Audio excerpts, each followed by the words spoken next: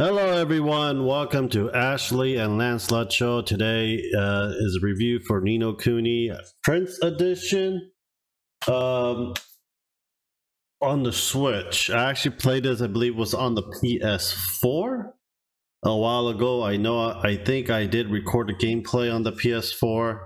I do not remember. It's been a while. I played Ni no Kuni 2. I just played one not that long ago and beat it, put the gameplay up in ANL Let's Play. Some of the Let's Play for Ni no Kuni 2 is already up in ANL. Pathfinder gameplay is already done. Pretty soon on Thursday, I will be playing a lot of Diablo 2. I'll probably end up streaming a lot of Diablo 2. Just letting you know. We are also going to be, upcoming video will be the Sonic Color Ultimate review, and also the WarriorWare Get It Together review for the Switch.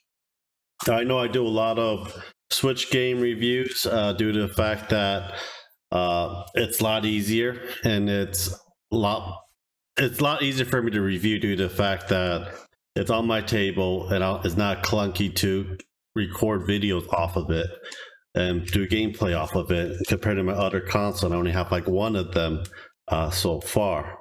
But those are the videos that's upcoming for it. I am not going to post videos every day, not for a while anymore. I'm just going to be like every other day or once every 3 days. But I will be doing a lot of streaming pretty soon by the end of the week, due to the fact Diablo 2 Resurrected is coming out.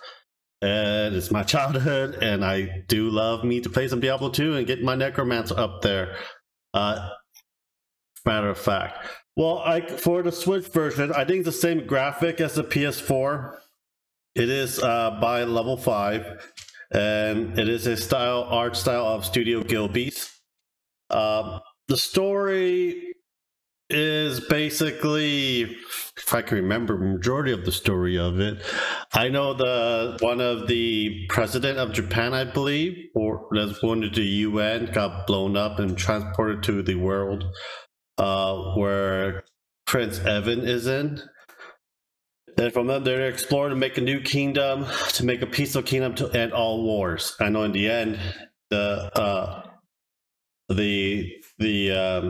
UN representative, or whatever his name, Ronald, I believe his name was, that goes back to his thing in the end. But other than that, it is a good game. It's not better than the first one. The first one's better because I like the combat system of collecting all the monsters and using them to fight, just like Pokemon. Number 2 is basically you go around and hack and slash and cast spells using how much mana orbs you have at the same time. It is still a simple, simplistic game. It has a very good story in the same time, to go around to build your kingdoms and do quests and get people to join your new kingdom and build up to be a very strong kingdom and unite all other kingdoms together. You have different areas of kingdoms that are like Vegas kind of style. Another one is like technologically advanced. Third one's more of like a seaside harbor area. Fourth is like the Ding Dong Dale, like the cat folk and the mouse folk have. Basically, how do you say it?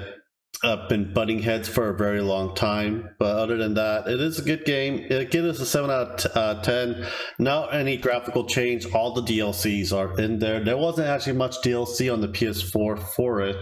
I'm trying to figure out like what other rewards, what are DLCs that are actually in this game that I missed. So I think it's the same DLCs from PS4. This thing costs $60, but I bought it at Walmart for $50. Every time you go get a brand new game, just wait a couple days. They're like $10 cheaper than the actual base price for it. So this game is not worth $60. Just letting you guys know. This game is just a port from a PS4. Should be basically around $30 to $40 in my opinion. For me, it's $30. It's an old game. Nothing really graphically has changed. Just able to play on the Switch. That's the only thing I come and think of it. I don't think it's worth the price. I could just pick up a $20 copy of it on the PS4. If you guys still have a PS4 or a PS5, play that as well.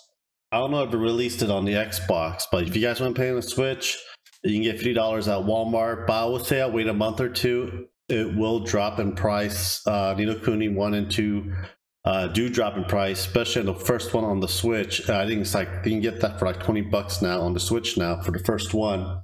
So I would just wait and get it for like $20-$30. The story is okay, it's good, but it's not as good as the first one. I think the first one is the best out of the two-part series. But other than that, that's pretty much all I have for it. That's not really much difference for it.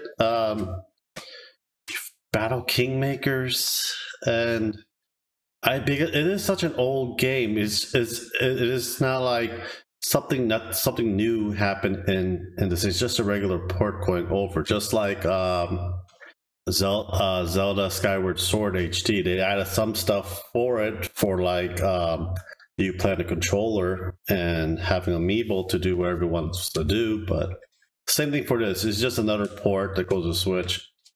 If you guys really into the series, go for it. And I'll just wait for the price drop. But if you have the money to spend and play Ni no Kuni 2 all over again, go for it. But I'll post the gameplays up in A&L Let's Play.